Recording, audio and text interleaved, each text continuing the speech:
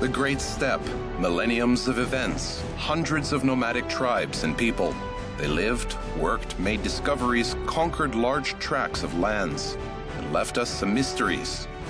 To learn more about it, watch the project called Enigma of the Great Steppe.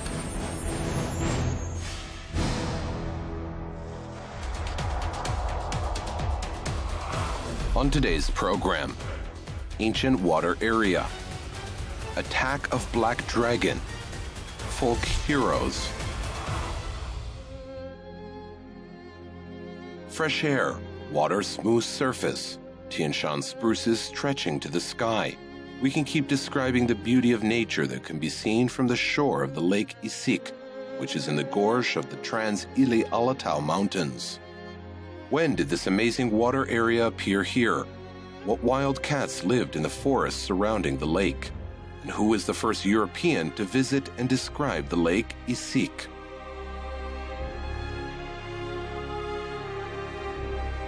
Scientists are unanimous in statement that the lake Issyk was formed in the result of a massive mountain collapse, which made the dam with about 300 meters in height. And this happened in the 6th millennium BC.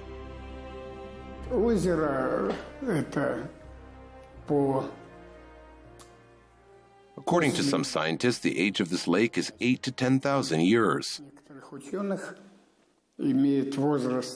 Well, it appeared about 8,000 years ago after the last period of the so-called Valdai glaciation, the last glacial period in the mountains.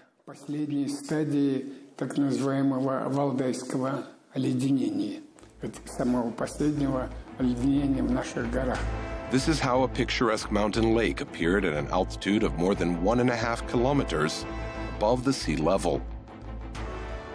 Its length was about 2 kilometers, width 500 meters, and depth was about 50 to 80 meters. Its water was always cool. In rare cases, the temperature rose to 15 degrees above zero. It had many Kazakh names: Jasil Kol, Green Lake, and other names. It also had poetic names that passed from generation to generation. But the most widespread name has been the name Issyk. The village and area near this lake are also called Issyk. There are such settlements as Talgar, Al-Mali, and Issyk on the foothills of the Trans-Ili Alatau Mountains. The name Issyk has been the main one for the last several centuries. There is another version of the appearance of the place name Issyk. Some scientists suggest that this name was given by a well-known geographer and public figure who visited Issyk Kul Lake in Kyrgyzstan before traveling to our mountain lake. Well, Pyotr Pyotrovich Semyonov Tienshansky was the first European who visited these places in 1856 to 1857.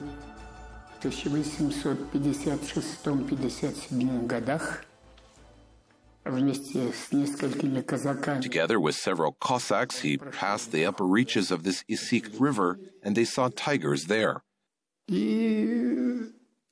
Must have been the last 2 Caspian tigers which inhabited these mountains. Now this tiger is an extinct tiger population.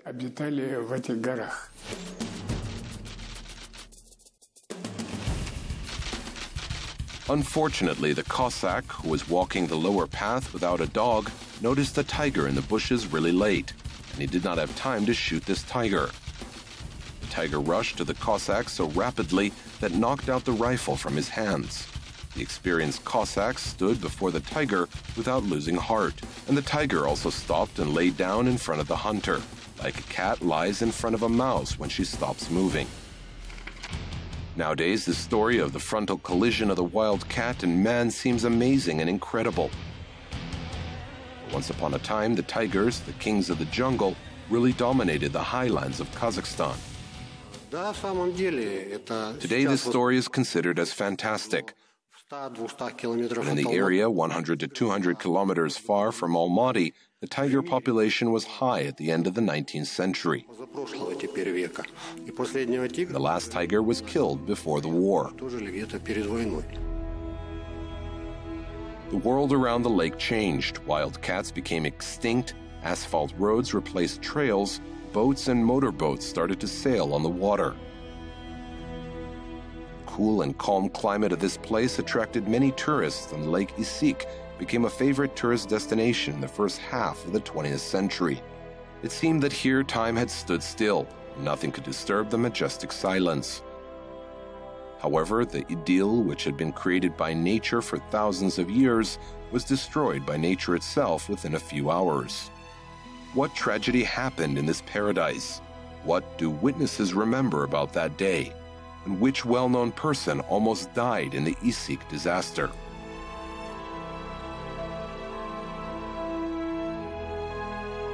Sunday, July 7th, 1963. It was a very hot summer day. During that summer, a lot of people came to take a rest on the shores of the Lake Issyk. And on the 7th of July, high-ranking guests were going to visit this lake. Thus, a delegation headed by Chairman of the Council of Ministers of the USSR, Alexei Kosygin, arrived that morning. A bit later, another honorable person, the world's first woman astronaut, Valentina Tereshkova, was supposed to visit the local resort. People got used to serve such high-ranked persons and created all conditions for this. The Coast Guard was usually on duty to ensure safety on the shore, but that day their attempts to help were unsuccessful. I was 9 years old. It was Sunday. I went to the bazaar with my sister. Our mother picked onions and gave it to us to sell. Well, we sold all onions, and my sister said, "Let's go to the lake." I answered, "Our parents will scold us." She said, "They will not know." His sister talked little Bekir to go to the lake. Young, intelligent children got to the lake by themselves, taking a shuttle bus. At 10 a.m., they were looking at the mountain scenery and admiring its beauty. However, the boy did not share the enthusiasm of his sister, who was dreaming to sail on a sightseeing boat. He wanted to go home.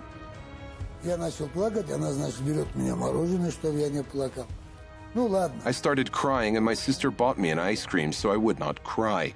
Okay, I agreed, but my inner voice said, "Do not get on this boat." And at this moment, I just lost the desire to sail on this boat. I ran to the bus station. I came to the driver, and as usual, children say, I said, "Could you please take me to the Issyk village? My dad will pay you then." He answered, "All right, boy, get on the bus."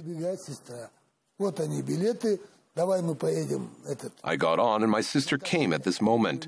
"Here are the tickets. Let's get on the boat." I did not want to, and of course she scolded me and was insisting to go. I said that I would not go, and that's it. She had to get on the bus. The bus moved, and we arrived home.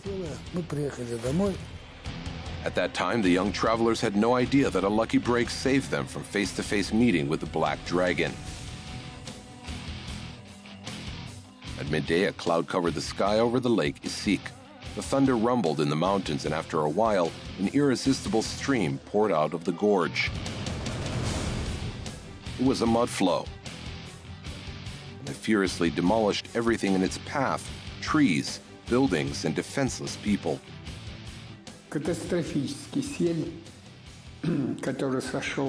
The catastrophic mud flow descended from the glacier called Zharsai. It is on the left tributary in the upper reaches of Issyk. There was a small lake with a volume of only 200,000 cubic meters of water.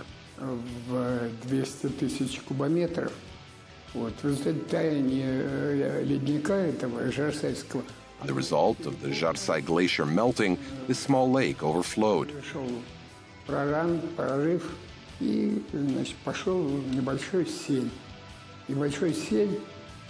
There was a mud flow. Stones, soil, clay, sand, everything rushed down and ruined the shores. Почва, глина, песок, все это ринулось вниз по руслу. Берега, сгребая с берегов все, что там лежало, так сказать, легко. This mass collapsed into the lake at a very high speed. The speed was very high, about 5 to 6 meters per second.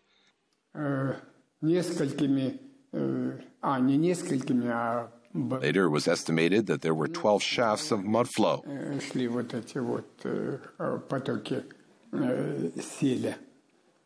And the volume of this mud flow was enormous. There were around 6 million cubic meters of mudstone mass. All this mass fell into the Issyk Lake. The huge waves of mud flow of the Zharsai River destroyed everything on its way with uncontrollable power. There were trees, stones, and sand in this flow. Black Dragon collapsed into the Issyk Lake in a wave with about 12 meters height and at a speed of more than 20 kilometers per hour.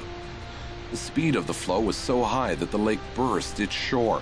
The flow took the boats, which were sailing on the lake, to the rocks. There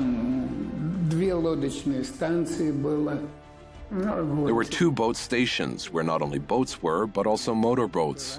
These motorboats were big ones with a capacity for 100 to 200 people.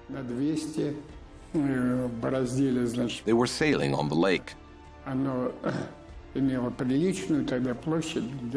area of the lake was about 1 square kilometer. A large number of casualties occurred as a result of this mud flow. According to the official data, this number was about 50 to 100 people.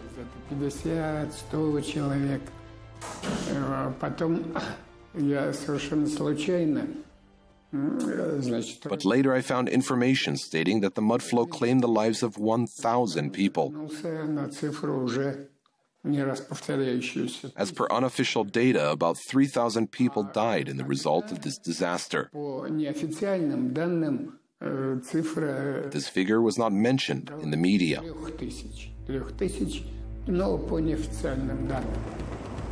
The waves of mud flow continued to move towards the settlements. The only barrier for mud flow was a single but firm dam, which was formed 8,000 years ago and the result of natural changes. This wall stood against 2 strong blows, but it broke down after the 3rd wave of mud flow full of stone and soil. And the dam burst.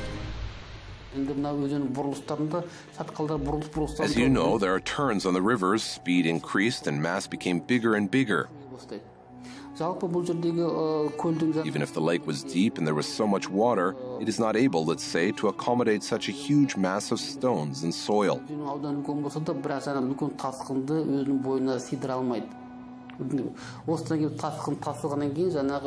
This was the reason for the burst of the dam, which is about 300 meters high.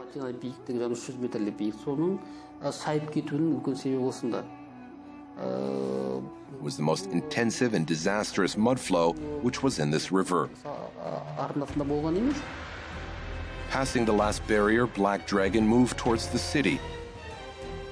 Pioneer camps and holiday resorts, residential districts, and sown fields were destroyed by it. Many families lost their relatives in that catastrophe. Despite the fact that already 54 years have passed, the witnesses remember the events of the fatal July day as if it were yesterday. I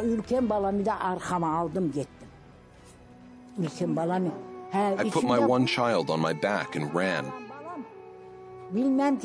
I was about 3 years old and I was pregnant at that time. We ran on Koktepe.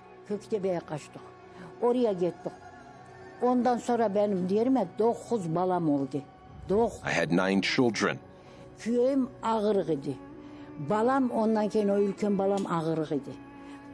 My husband was a disabled person and 2 of my children were also disabled.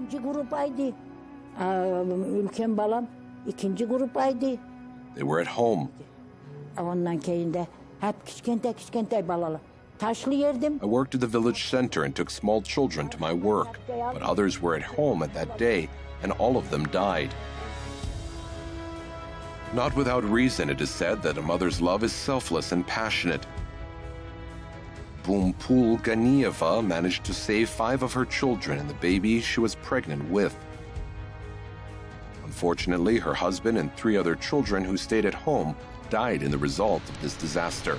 The pain has eased after the years a bit, but the mourning mother and wife still hears the sound of the rushing wave of water. Experts say that people should know the elementary rules of behavior in the mountains when there is a disaster. If there is mud flow, then you can hear rumble somewhere up, and you should climb up as high as possible.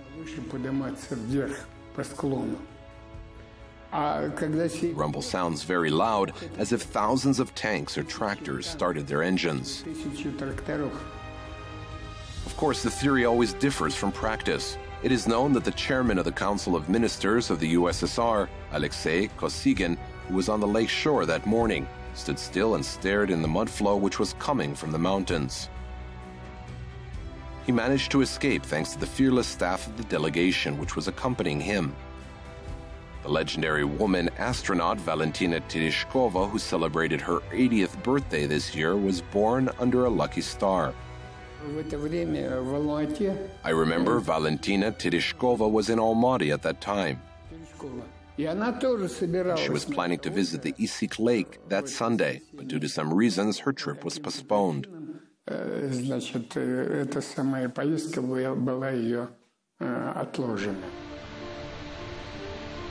Black Dragon, which raged during several hours, stopped on a distance of 50 kilometers after breaking the dam. By Monday morning, the most beautiful mountain lake was turned into a huge, dirty puddle. The most terrible, inevitable part started, the time of counting the number of casualties and victims. Who helped the locals of Issyk village to cope with the consequences of the mud flow? What have people learned from this catastrophe? And are people safe from such disasters today?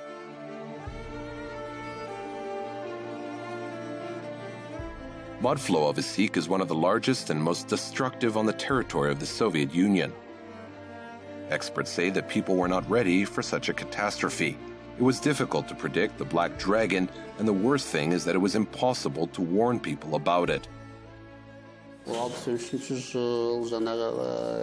was year 1963. There was no internet, cell phones to send messages.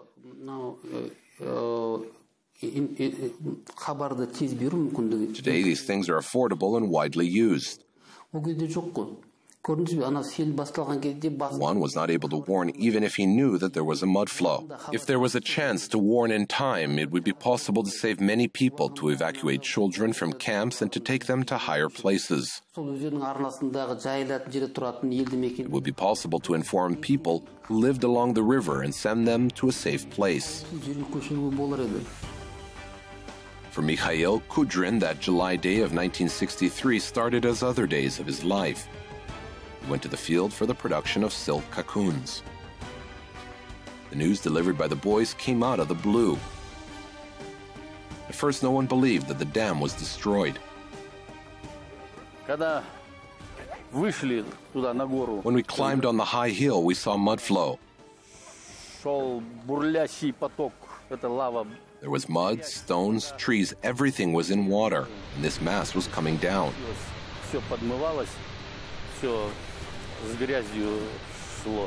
We were safe because we were on the high hill. The bus station was destroyed and its wreckage was on water.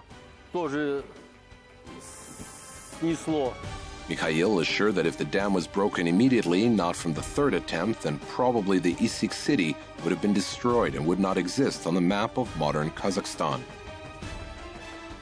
To save the settlement from flooding, people used resources of one of the main local attractions building. And it was the lowest cost. There was the winery at the village, and this winery had the cellars with 10 meters depth. His cellars were with concrete walls and floors. So these cellars stopped the water and Issyk was not fully destroyed. My father was working as a watchman there. He said that a lot of bottles with wine were in water. In short, mud flow brought much trouble here. It is well known that people unite when there is a common trouble, so the nearest military unit was raised to arrange rescue operations. There were a lot of volunteers also who were ready to help. They managed to rescue about 2,000 victims within a few days. Most of them, especially those who went out to pick mushrooms that day, were found high in the mountains. They were hungry and exhausted because they climbed high to be rescued from the mud flow and could not go down. There were many children among the victims. There was a camp for children, and people saved them by taking on helicopters. A pilot, master of the Kazakh civil aviation, Igor Zelman, also took part in the evacuation after the disaster of the summer of 1963. Victims whom he evacuated were unaware that he was the master of his work, that he was a highly professional pilot. During his life, he modestly helped climbers conquer high peaks, rescued them in bad weather, and accurately delivered the cargo necessary for the ascent.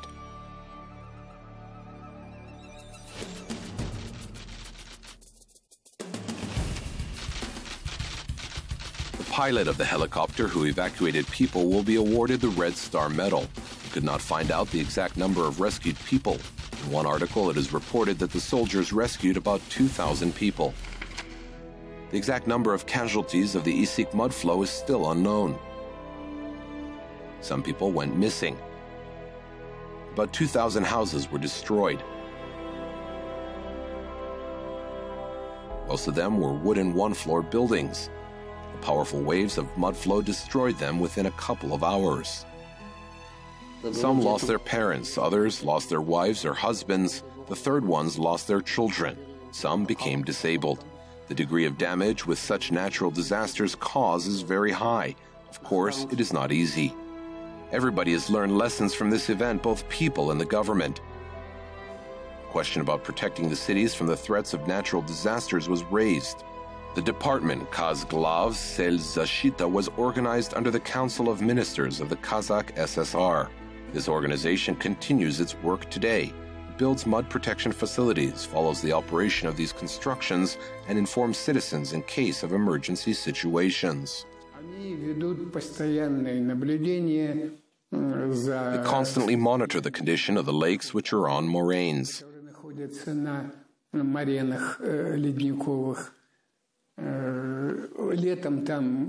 They have representatives who are there during the summer seasons.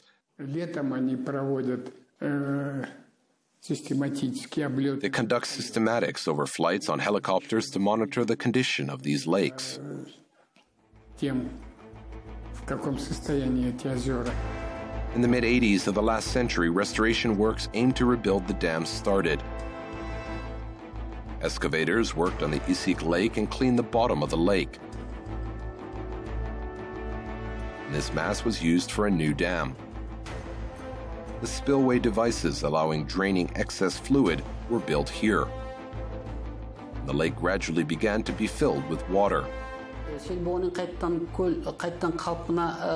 that mud flow, the lake could be restored completely. For security purpose, it was decided not to fill it up to previous volumes. Today, the water level is a bit more than half of the former volume. If you look at the photo of the lake of 1963, you can see how it looked like. Suddenly, such a situation happens again, and the current volume of water can withstand a large flow. The lake is not completely filled as a security measure. This brings to mind some lines from the poem by scholar Nikolai Gumilov.